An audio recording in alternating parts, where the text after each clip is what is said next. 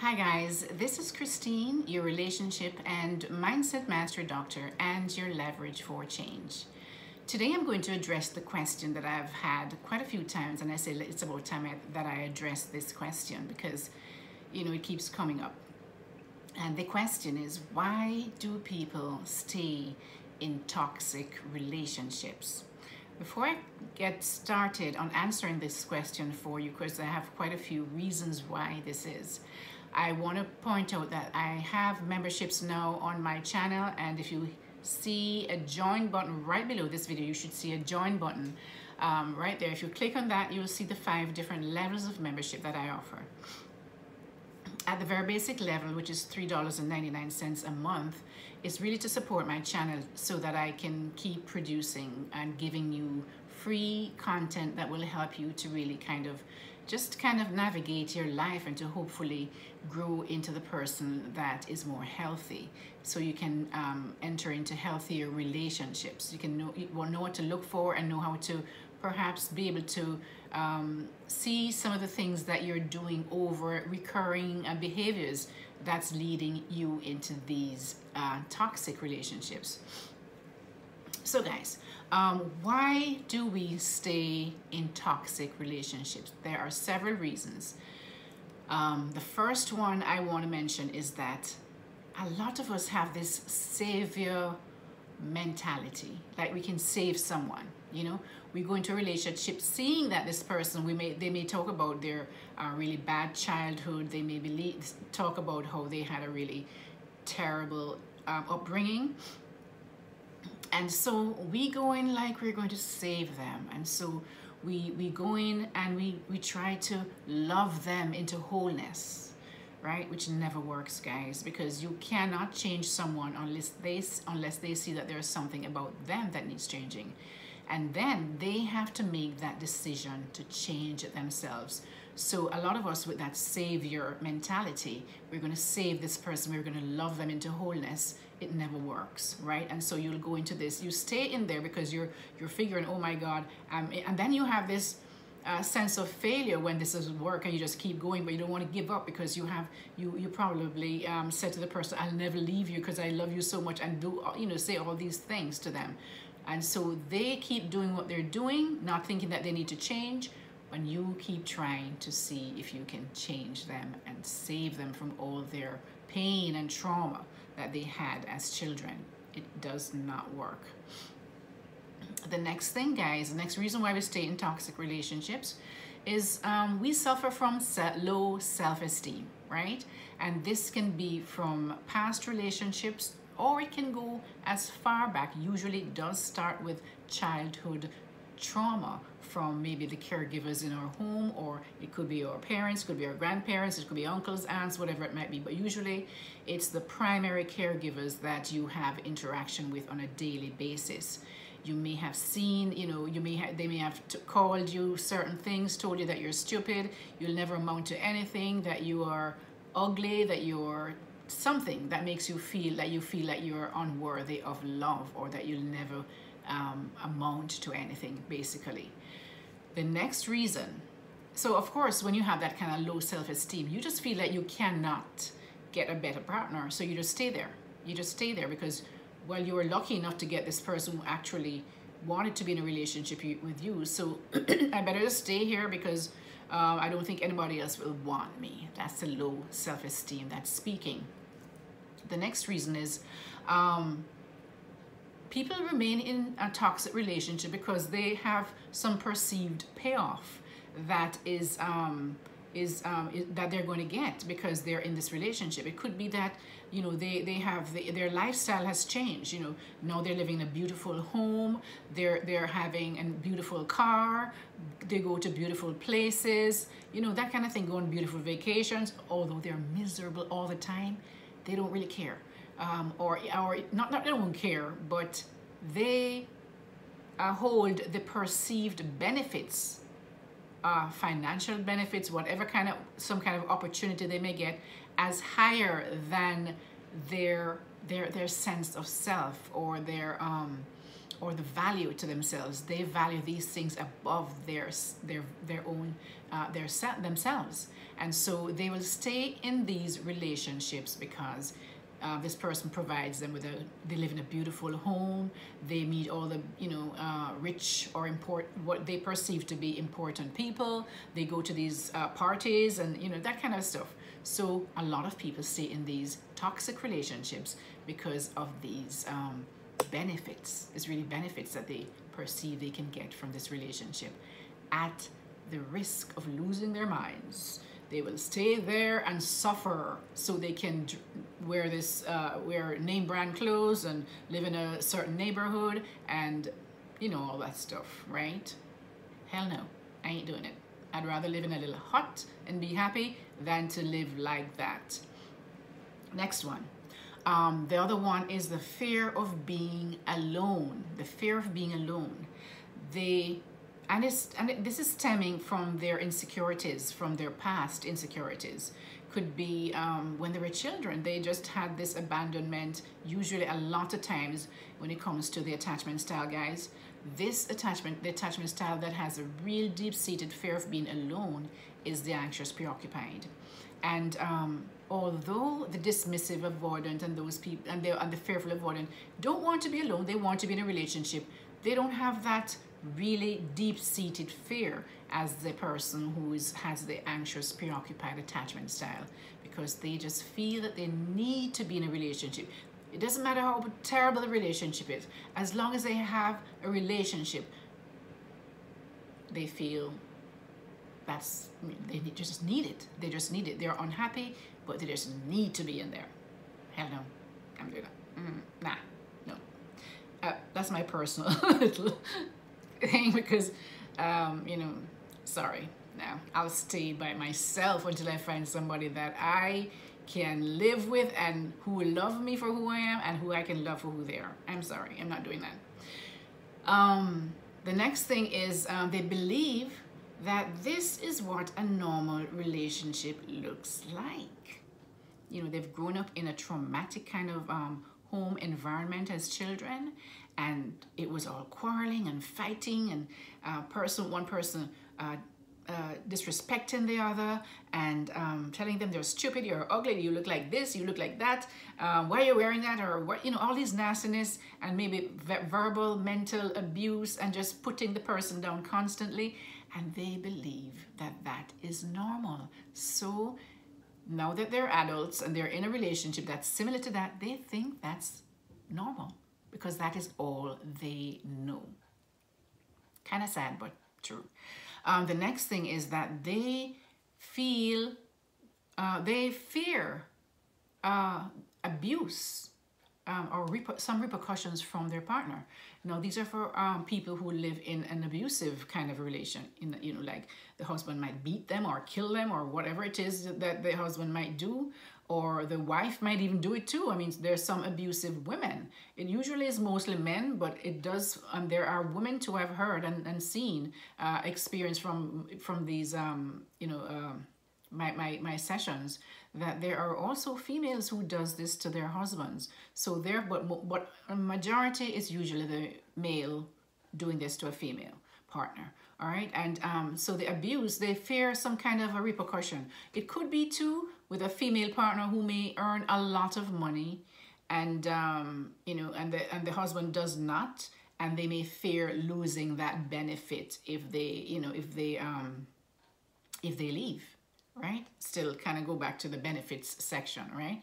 And for people who like for some other couples, it's because they fear repercussion. It could be more abuse, or could be verbal or abuse for their children. If they have children, it could be because they fear that they may now take it out on their kids. If they leave, they may take it out on the children. So that's another dynamic that can happen when one person is leaving because of abuse, physical or sexual or whatever abuse, but they're afraid to leave their children. Maybe they can't afford to take the children with them, or maybe they even realize they figure that the partner might come after their children just to spite them. And you've seen this in the news, right? So you've seen this on TV. I've seen it a lot when the one partner, usually the husband, they'll actually, and the wife, they'll hurt the child, or the woman, male or female, they will hurt the children to spite the partner that leaves. The next thing that can happen, guys, is the next reason why people remain in toxic relationships is that they've been in this relationship for a really long time, years, decades maybe, and they feel that they've put in too much time, too much energy, too much of their financial stuff. You know, they've paid all of this thing on this house or this car or this, or spent on this relationship, and now if they leave, there's nothing that they will have, right? You know, so they feel that they need to stay in that relationship because of all the things they've already the time that they've spent in this relationship, and they feel they need to stay in there to get the benefit of the relationship. Otherwise, they may lose everything. So that's another reason, guys. Another reason is that some people will choose to focus on the little breadcrumbs that they get from their partner, because again, it's a matter of low self-esteem and low self-worth because of prior, maybe caregivers, the relationship with caregivers, or in past relationships, and they feel that they're not worth much of anything, and if they leave, they don't know who they will get, you know, and so they prefer to stay with this person and accept little breadcrumbs, or a little you know, maybe the person will take them out to dinner once in 10 years, and they'll hold on to that. Oh, he took me out to dinner once in 10 years.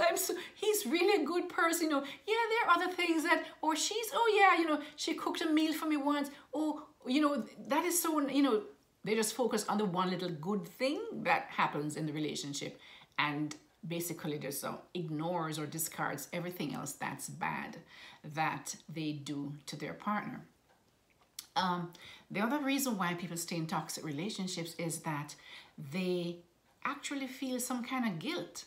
You know, they're individuals who focus on others outside of themselves, usually anxious, preoccupied guys. The people pleasers, the people who are always trying to please the other person, putting them on a pedestal, they focus on them so much now that they've done, and they feel guilty. They feel they always have to do for others and not really focus on their needs. And so they feel guilty giving up on this person, right? Because somehow they feel, going back to the first point, that they could fix them and make them better and change and cause them to love them and, you know, give them the love that they need and be in a healthy relationship. But as I said, you cannot fix someone who does not know or recognize that they need to change, to make some changes in the way they interact with themselves and others. The next reason is that, so of course, because it feels familiar. The other reason is, sorry, the first one before this was feeling guilty to give up on this person, because they feel that the person suffered so much. This person is so broken.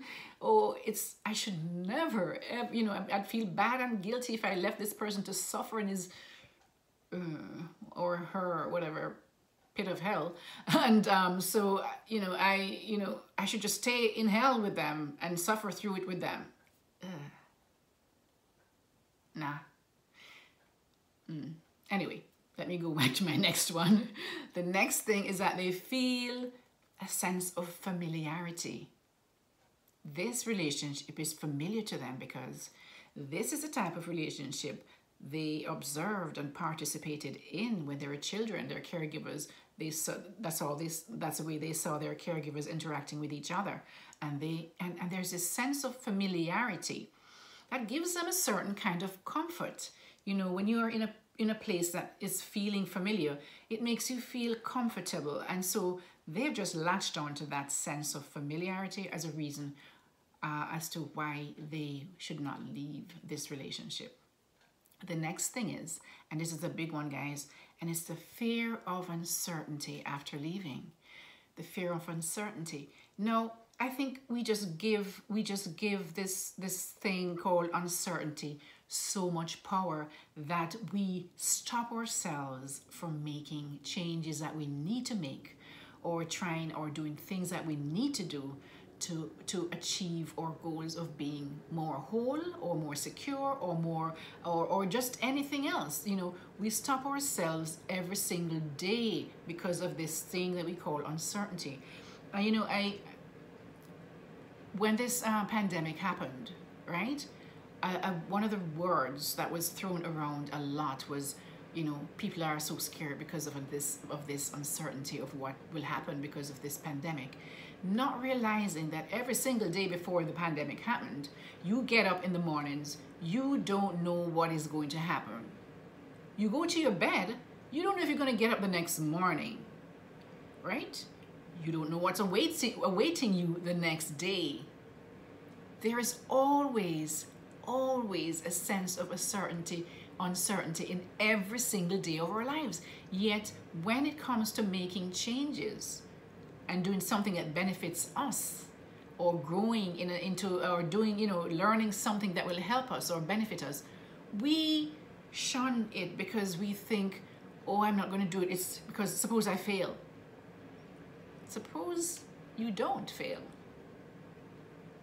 Nobody thinks of that.